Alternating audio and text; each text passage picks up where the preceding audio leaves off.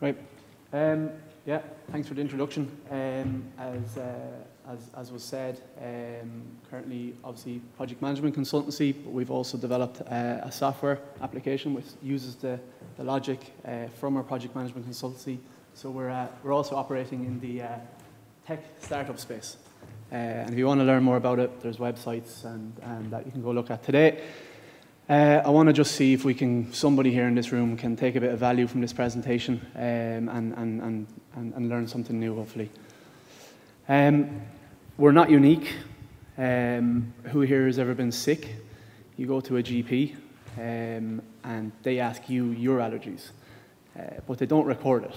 They don't write it down, and it's not shared.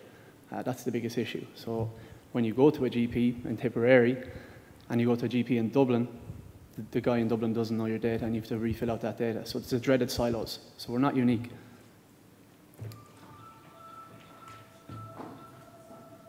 It's kind of familiar, isn't it? And again, the healthcare system has a plan, or like us all, we all have a plan. And they're looking to digitalize the industry by giving us promises and acronyms. UHI's unique health care identifiers and electronic health records. Again, it's all very familiar. We wrote a blog a couple of months ago and we got a bit of heat for it. But we said, look, if you don't want to read it, don't read it. If you don't like to know the truth. But what is the barrier these days to digitalization?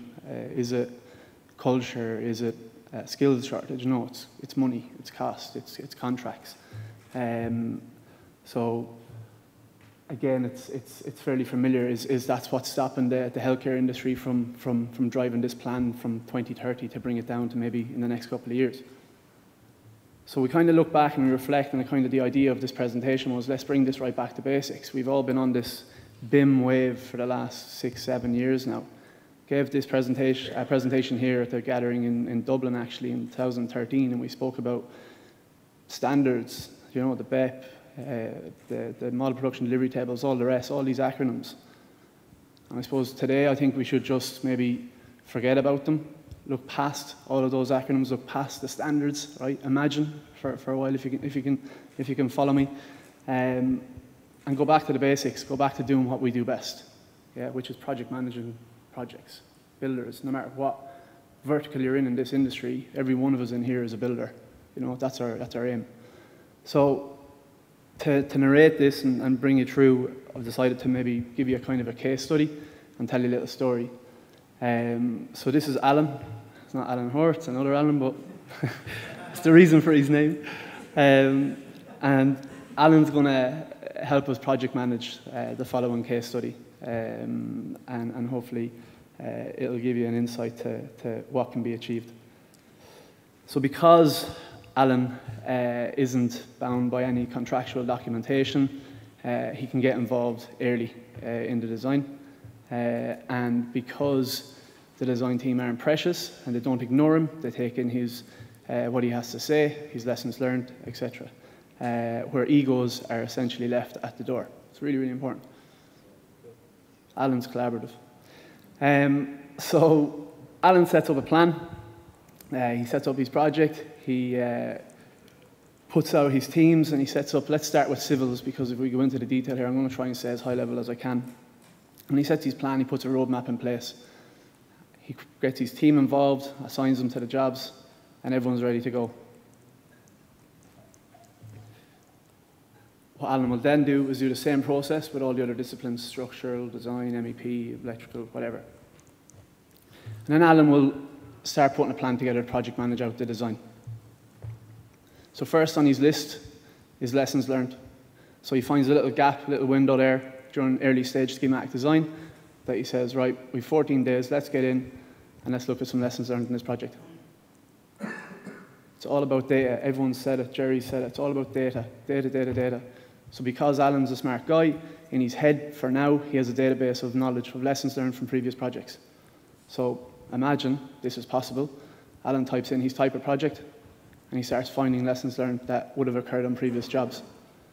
It's data, it's all there. We actually are already collecting it, and you are right, 1%, if even, we are using. And Alan goes down through these lessons learned that he has in his database to this particular project. And he identifies the ones that might be of use, that might save the design prior to going to construction, reducing cost and program, reducing risk on the project.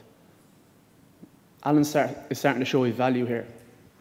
And data is obviously the new oil these days, so just as well we're building a lot of data centers. So again, going into the detail a little bit, but just having that database, depending on the project type, to actually go down through and find issues that would have occurred on previous jobs and ensure that we don't mess it up again. Because most of these lessons learned, they occur because we've messed it up in the past. And again, these numbers are indicative, but you get to start seeing the value, the real value, because everyone wants to see numbers, don't they? Everyone wants to see ROIs, and they are there if you really put your mind to it. So once he's the lessons learned done, he's up and running, he's going to move on a little bit, and he gets into design coordination. And this is really important, and if this is set up correctly, it's probably one of the most important processes to set up, is to get involved in design coordination. And again, Alan goes into his issue tracker, types in his project type, and similarly, he sets out his issues on a project. Again, these would be from lessons learned, risk registers, and so on. But the whole point, again, is to go down through it, collect the data that we already have, and show your value. Doing this, getting this design coordination, it's not only important for design.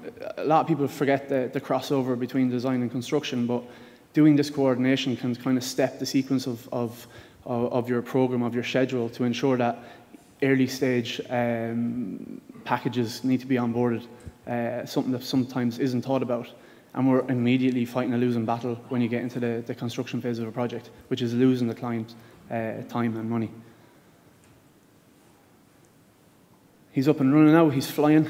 So now he gets into DFMA if he's let. And it's the same process again and again. He types in his data center, his type of project. He sees the value in modularization. I mean, we all see the value in modularization. There's, I've seen a company set up a factory down in my neck of the woods near Limerick. I don't know if you've seen it in the news or in the media, but they're doing super work, and it's really here, modularization. And this is just an example of, again, with the civils package. You've got your precast. Do you know, it improves the program, subsequently improves the cost, and it's even beneficial for health and safety. Less labour, less chance of getting hurt on site. And again, you're just starting to show value of bringing in these processes, these ideas at early stage design. So now, probably one of the most important is the risk register. I think it's mad that, coming from a BIM manager's background, but again, why we always say go back to the basics, go back to doing what you do well. Project manager job, you're not just a BIM manager anymore. You know, you were a BIM manager 5 and 6 years ago when we took 5 days to federate a model and 6 days to clash it and send it out, and it was already 6 days out of date. You know, it's moved on. The BIM manager role has moved on. You're now, I think it'll go back to just being the traditional project management, design management, that vertical. Okay, and that's kind of the point here.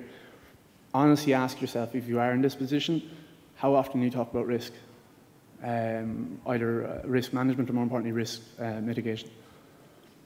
And it's the same, and if you're doing all the previous processes and steps correctly, you'll find that you've probably already these captured either in lessons learned or in the coordination sequence. And I've hundreds and hundreds of examples, but a simple one would be, if you get in early, fly a drone over your site, do a topo survey. You'd be surprised on the benefit that might have.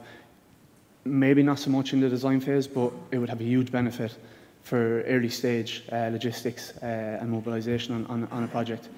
So just kind of using that data, that information, we have tons of it. There's Excel files everywhere. That's the problem, they're siloed. The different disciplines within one project could be collecting the exact same data. I've actually seen it. Commercial teams, 6 of them would be filling out the exact same information on separate Excels, which is madness. So it's just trying to get everybody to open up a little bit. And it's the same steps, showing the value that you can bring by reducing the risk, by reducing the cost, by reducing the impact on the schedule, reducing RFIs, reducing variations on a project. And then the design validation. I don't know if you've noticed, but there's an extension of time on this program, but it's there for a reason. What we've probably witnessed in the last 5 or 6 years is there's a huge rush to hand over a design from design phase to construction, and there's no real time there to actually validate it and go through it and make sure that it's up to the right spec and standard. And again, if you leave your egos at the door, it might look like people air dirty laundry, but they're not. They're actually trying to reduce that impact on the cost, reduce potential variations that are going to come down the line. And it's something that we probably all need to consider as an industry, both in design and from the contractor side, because they kill each other, don't they? But I think we enjoy it as well. So, but exact same, like, again, if you've done your risk registers, if you've done your coordination sequence, your DFMA, your lessons learned, this should all start reducing these numbers. But it's just making sure that you're making simple checks. Like, you'd be surprised the amount of information that you would find on a specification and how it differs from what's on a model. What's the point of BIM if your model doesn't represent exactly what's in your spec, what exactly is in your technical drawings? There's no point. It's absolutely a waste of money. So just having that time to go through, because I used to kill designers, but I actually feel for them. I see the time scale that they operate under. And it isn't fair a lot of the stage. What is fair these days? But having that ability to go in and validate it and let designers design within their program and then have a phase there to actually validate it. And again, there could be huge savings in this if we actually just rewrote a contract to allow us to be able to do this. And as I said, it's one discipline that has just gone through the civils design and civils discipline, but you could do this right across all the different disciplines and program it out. But having that plan, having that information, having that data, and having it all connected is so important to actually project managing this job. And then, let's say Alan did a great job, everything's going rosy so far, and Alan's now been asked to project manage the construction phase. Ideal. He's laughing now, he's up and running. Again, Alan will set up, and just the same way as he project managed the design discipline, he's going to project manage the construction, so break it out into disciplines. And Alan's going to slow down for a second, because I'm really pulling at your imagination strings here. But just simple logic and things to be aware of when you are project managing a job in terms of BIM, right? I will always say project management, I don't really refer to BIM anymore, because it's just a tool to project manage a job. But he could be very lazy, Alan. He could just set up a few clash tests and reports and issue out a report weekly, and in this case there's only 435 just issues on the project, not to boggle the mind, but in real life 14,000, 15,000 isn't a figure that would be unrealistic on some projects. What use is that? Literally, what use is sending a report once a week with 15,000 clashes? It's not worth a damn, to be honest. So if Alan can offer his logic and his experience in terms of project management, he actually starts to identify the sequence of build. So he relaxes for a minute, doesn't think about the model, and he identifies, right, what's my sequence of build? Am I building left to right, north to south? What's my crew size, my logistics? And starts to consider all of these. And then what's my critical path? What's my install on site date? So giving you an example, area 1 here on this site, this is our office. We work, by the way, just if you're asking. So install on site might be the 13th of January for precast, let's say, which has a lead time of about 12 weeks. Alan having the common sense to identify what that actually means to the coordination, to the model. Go right back, forget it, even go back previous to the drawings. So you have your 12-week lead time. You would have, I don't know, typically 15 days, include a negative approval process in case you've got a negative comments back on your drawings, and include time there to actually generate the drawings from the model, because sometimes there needs to be time to do that. So you're building in a kind of a logic and a sequence into actually delivering your drawings, but you're going back further. You're actually going to freeze the model before you issue your drawings. So you're just putting a roadmap, a plan in place. Otherwise, it just becomes chaotic. And it's really important to stick to this plan. And then you would have a stepped coordination sequence, which I'll get onto on the next slide, and the importance of that. It's a bit exaggerated, but in area A1, instead of issuing a report with 14,000 clashes every week, you might just go, well, do you know what? In area A1, you've only got a certain amount of clashes. And you would run this all the way through. So you'd sequence out your project, the way they're going to build it, the way they're going to install the precast in this instance, and you'd assign dates for every one of them. So I'm actually needing to worry about area A1 back in August, not in January. You know, so we need to be thinking about it that far back if you have long lead time items like precast. And then now get into the model. Now generate a clash report that breaks that model into these areas. Because now instead of giving someone a report with 14,000 clashes, you're saying, look, you have 14, but don't worry about them. You've got whatever it is, 26 in area A1 that needs to be resolved in 2 weeks. Let's get on that. And now you're giving value to a project manager or anyone on your site, your engineers, your site foreman. You're giving them value. You're giving them something that they can actually relate to.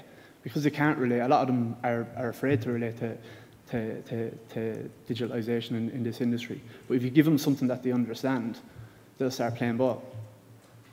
And this step coordination sequence, take area A as an example. Our deadline is the 29th of August, and we've got 26 issues in it. So let's actually close them out. And again, you could be at fault by just saying, right, off you go. Different disciplines, go sort it out, and I'll come and check it before the deadline and make sure it's done. You actually need to hold their hands sometimes. So as you build a project, you build typically from the top down. So I take a data center as an example here. You put in your high-level services, your sprinkler systems, you put in your ductwork, your duct drops, you put in your ceiling grid, your hot oil containment, and you then finish with your racks and your servers.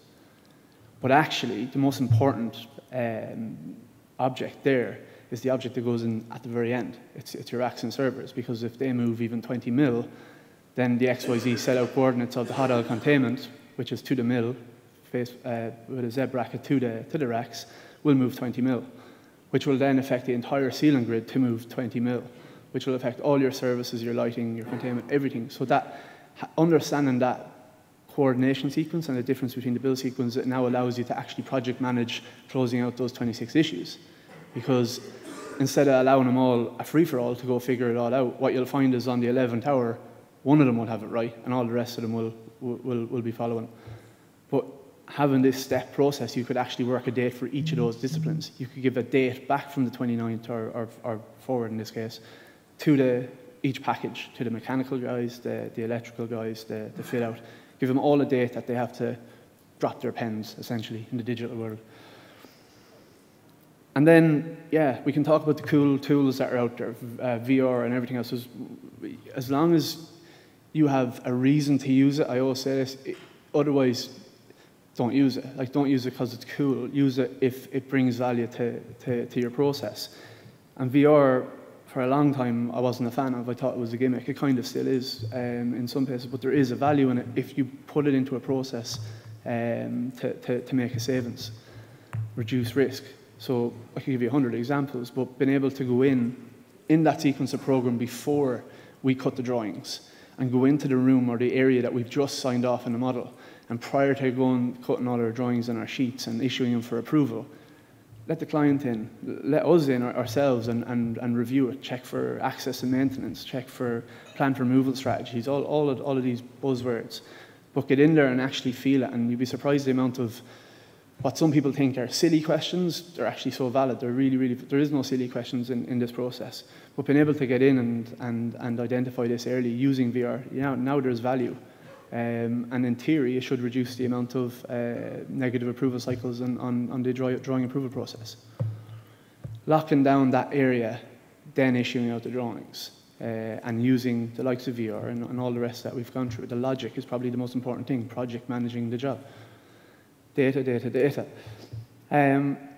So again, it's the same process. We could toggle on all the different disciplines and look at them all, and it might get a bit complex, but the power of this and having this information and this data is it's live, and you're starting to put accountability on the project and on your teams, putting timeframes on when it needs to be done, and just having that communications and ability to converse when you have problems and you have blockers. I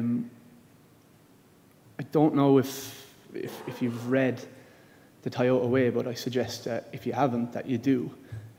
Because this is a simple and-on system. It's a visual tool to allow us to better project manage our jobs. And this is all possible. It's all there. We can now get into the detail of seeing where our teams are, seeing where they'll cross over, the logistics of their build. Like, all this information is power. All this information will allow us to project manage our jobs better and reduce the risk. Remember this guy? So now it's Alan. So Alan, yeah. So Alan can do this. I think you can see where I'm going with this, but Alan isn't a person. Alan is, or can be, a bot. He can take all of this information, all of this data, and alleviate even the project managers from having to think about all this knowledge, having to have all of this in their heads. Everyone's different. Everyone's going to have a different opinion and a different problem that they've faced in the past. But having that knowledge in a database, imagine the power of that. That would allow you, as an individual, to become that more, sorry, I'll stick back, to be more of that T-shaped, kind of well-rounded, focused person. It allows you to expand your knowledge base and not be the BIM manager who spent 6 days federating a model and running clash tests. You can now actually get into understanding project management, get into the commercials, get into all the rest of the stuff that you should be involved in on a project. Short and quick, but yeah, that's it. Thank you very much.